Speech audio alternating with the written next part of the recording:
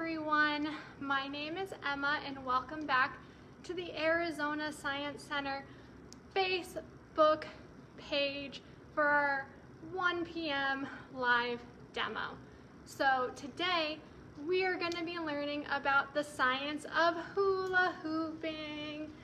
It's a really fun summer activity that I'm sure everyone's tried at least once in their life, but today we're going to be talking about some of the physics that actually make hula hooping work, and maybe you'll get some tips and tricks to make your hula hooping a little bit more successful. So my first thing that we're going to talk about is the size of the hoop. So I'm going to take a step back. I have two hoops with me today. I have a small blue one and a pretty big green and purple one. So I'm an adult. I'm an adult-sized person. Which hula hoop do you think is going to work better for me? If you think you know, put it in the comments. It was kind of a hint when I said I'm adult-sized.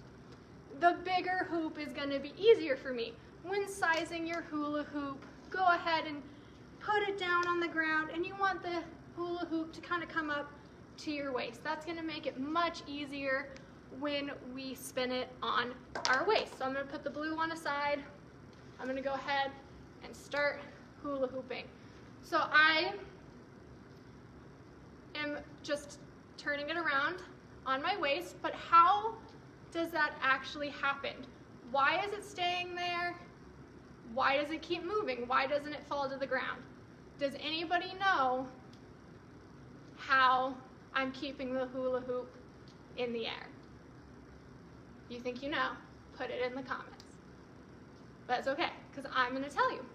Well, to start our hula hoop's momentum, we have to give it a angular force called torque.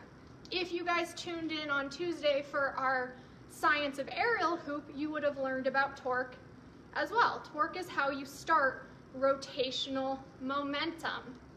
So that's why the hoop is spinning.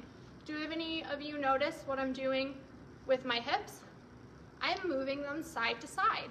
That is helping the hoop stay in motion. If I stop moving, the hoop still spins, but did you guys notice how it span when I stopped moving my hips? It slowed down and fell. So I am continuously applying force by rocking my hips side to side to keep the hoop going. We saw it when I stop. Gravity starts to act on the hoop and pushes it down to the ground. But I'm able to counteract that gravity by moving my hips side to side. There's another force in play when we talk about hula hoops. It's kind of how when the hula hoop is touching my clothes. Does anybody know what force that might be? It's friction.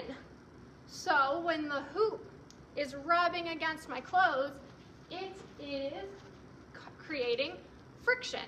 And that both slows the hoop down and actually helps keep it up on my body. Now, we know that gravity is going to go ahead and move the hoop down when I stop moving, but in hula hoop, that's not always a bad thing. Say I wanted to move the hoop from my hips to my knees. I could stop and restart, or I could let gravity do the work for me. I can go ahead and start slowing down my hips so it starts to fall, and then when it hits where I want it to be, down by my knees, I start speeding up my movement to pick up that rotational movement, and I'm able to hula hoop on my knees.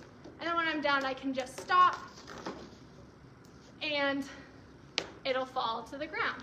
So when we are hula hooping, we want to think about torque to get our hoop moving. That's the rotational momentum to start the spin. We want to think about gravity because gravity is always pushing us down onto earth, including our hoop.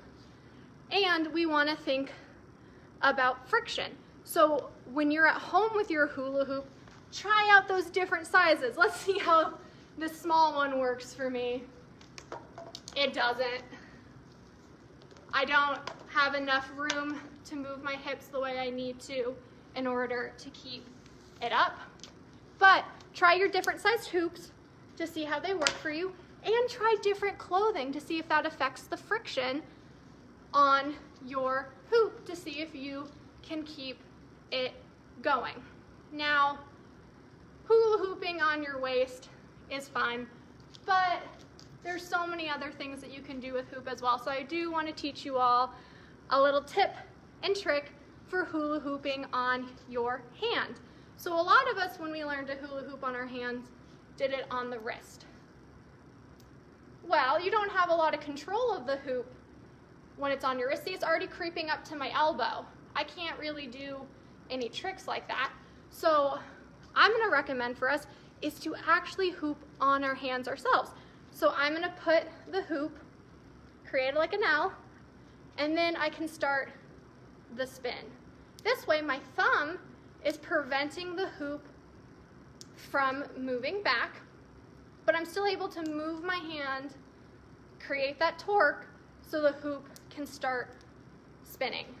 And the friction is created by the hoop moving against my hand. So that's going to give us more control, and we can go ahead and learn how to do a little J toss under our leg. So once you have your hoop going on your hand, what you're going to do is practice moving your hand around, and once you feel good moving, we're going to toss it under our leg.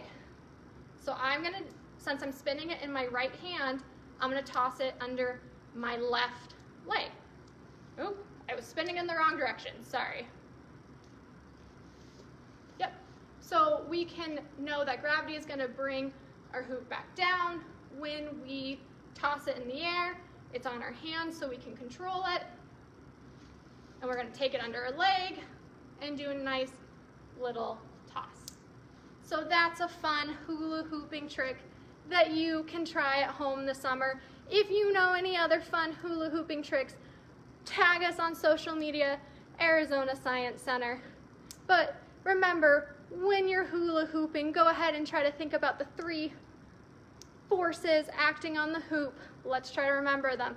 First is torque to start our rotational momentum. We want to think about gravity, pushing our hoop to the ground, and friction on our clothes. So those 3 things will help us become successful hula hoopers. Tune back in tomorrow for another science demo, and check out our website, azscience.org, for more fun science activities and demos. Thank you so much for tuning in today. Bye!